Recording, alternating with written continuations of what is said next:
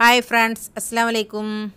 ഇന്നൊരു ചീരത്തോട്ടാണ് ഞാൻ കാണിക്കുന്നത്. ഞങ്ങളുടെ അടുത്ത് പാടത്ത് ഒരു കാക്ക ചീര കൃഷി ഉണ്ടാക്കുന്നുണ്ട്. അപ്പോൾ അത് ഞാൻ ചീര വാങ്ങാൻ പോയപ്പോൾ അവിടെ വീഡിയോ എടുത്താണ്. അപ്പോൾ അതിൻ്റെ ഒരു റെസിപ്പിയും കൂടിയാണ് ഞാൻ കാണിക്കുന്നത്.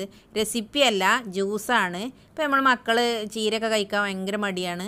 അപ്പോൾ അവർക്ക് കൂടി നല്ല ഹെൽത്തി ആയിട്ടുള്ള ഈ ചീര എങ്ങനെ വയറ്റിലാക്കാം എന്നുള്ളൊരു റെസിപ്പിയാണ്. അപ്പോൾ അതെങ്ങനെ ഉണ്ടാക്കാമെന്ന് നോക്കാം. ഇപ്പോഴത്തെ മക്കളൊക്കെ ചീര കഴിക്കാൻ ഭയങ്കര മടിയായിക്കാരം. അപ്പോൾ ചീര കൊണ്ടൊരു ജ്യൂസ്, രണ്ട് വിധം ജ്യൂസ്, പച്ചച്ചീരയും ചുമന്ന ചീരയും കൊണ്ട് ജ്യൂസ് അടിച്ചതാണ് ഞാൻ. അപ്പോൾ അതെങ്ങനെ ഉണ്ടാക്കിയെടുക്കാമെന്ന് നോക്കാം.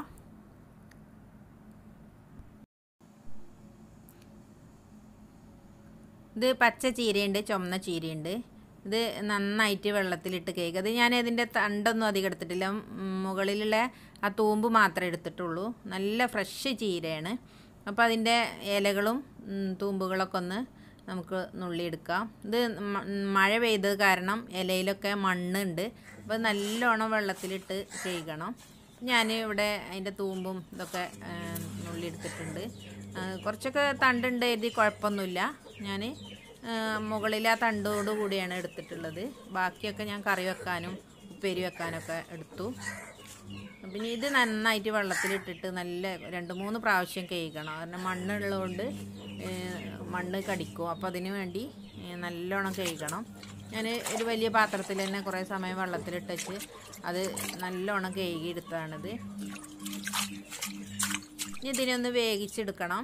കുറേ സമയം വേവിക്കൊന്നും വേണ്ട. ഞാൻ വേറെ ഒരു പാത്രത്തിലേക്ക് ഇട്ടിട്ട് ഒരു ഗ്ലാസ് വെള്ളം ഒഴിച്ചിട്ട് അടുപ്പത്ത് വെച്ച് വേവിക്കുകയാണ്.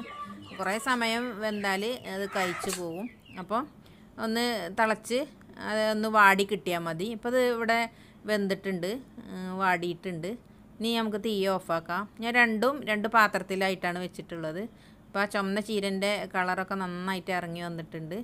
അപ്പോൾ ഇനി ഇത് തീ ഓഫാക്കിയിട്ട് തണുത്തിട്ട് വേണം അടിക്കാൻ. വേവിച്ച് വെച്ച ചീരയൊക്കെ നന്നായിട്ട് തണുത്തിട്ടുണ്ട്. ഇനി നമുക്ക് രണ്ട് പ്രാവശ്യമായിട്ട് അടിച്ചെടുക്കാം. 2 കളറാണല്ലോ വേണ്ടത്. ഒരു മിക്സി എടുത്തിട്ടുണ്ട്. അതിലേക്ക് ഞാൻ ചുമന്ന ചീരയാണ് അടിച്ചെടുക്കുന്നത്. നല്ല കളറുണ്ട്. ഇനി അതിലേക്ക് ഞാൻ പഞ്ചസാരയും പാലും തണുത്ത വെള്ളം കൂടിയാണ് ഒഴിച്ച് കൊടുക്കുന്നത്. ഇതിന് ഒരു ഫാൾട്ട് പറ്റി. ഈ പാലൊഴിച്ചപ്പോൾ ചീരൻ്റെ കളറ് അടിച്ചെടുത്തപ്പോൾ ചീരൻ്റെ ആ ഒരു ചുമന്നൊരു കളറ് പാലൊഴിച്ചപ്പോൾ പോയി കിട്ടി. അപ്പോൾ ഞാൻ പച്ചച്ചീര അടിച്ചപ്പോൾ ഞാൻ പാല് ഒഴിച്ചില്ല, അങ്ങനെയാണ് അടിച്ചത്. പാൽ ഒഴിച്ചില്ലെങ്കിലും ടേസ്റ്റിന് വ്യത്യാസമൊന്നുമില്ല. അപ്പം ഇനി ഇതൊരു അരിപ്പ് വെച്ചിട്ട് അരിച്ചെടുക്കാം.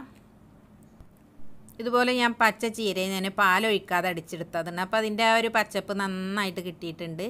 അങ്ങനെ ഞാൻ 3 ഗ്ലാസ്സിലായിട്ട് ഞാൻ ഈ ചുമന്ന ചീര പാലൊഴിക്കാതെ ഞാനൊന്ന് അടിച്ച് നോക്കി. അപ്പോൾ അതിൻ്റെ കളറ് എങ്ങനെ ഉണ്ടെന്ന് അറിയാൻ അങ്ങനെ ഞാൻ 3 ഗ്ലാസ്സിലായിട്ട് ചീര ജ്യൂസ് റെഡിയാക്കിയിട്ടുണ്ട്.